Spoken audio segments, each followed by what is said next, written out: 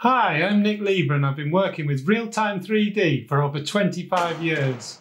I'm an evangelist for the open source library ThreeJS, which makes bringing 3D content to the web page about as easy as it's possible to be. In this course I'm going to show you how easy it is with ThreeJS to harness the latest API to arrive in your browser.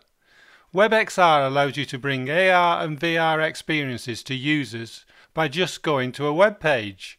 No plugins to download or apps to install, it just works in the browser. To get the best out of the course you'll need to know some JavaScript. For those students with no experience of the ThreeJS library, there's a primer taking you through the basics you'll need to follow along with the rest of the course.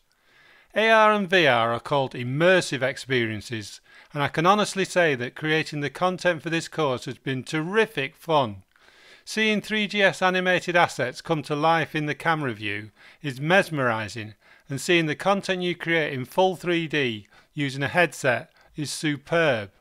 In the course we start with some basics of the ThreeJS library and some simple WebXR examples before moving on to more complex apps that have obvious real-world application.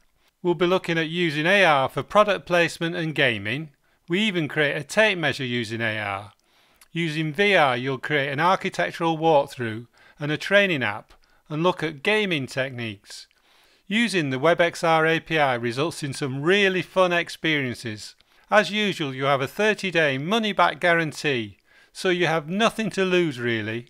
It's time to enter the new world of mixed reality. See you in there!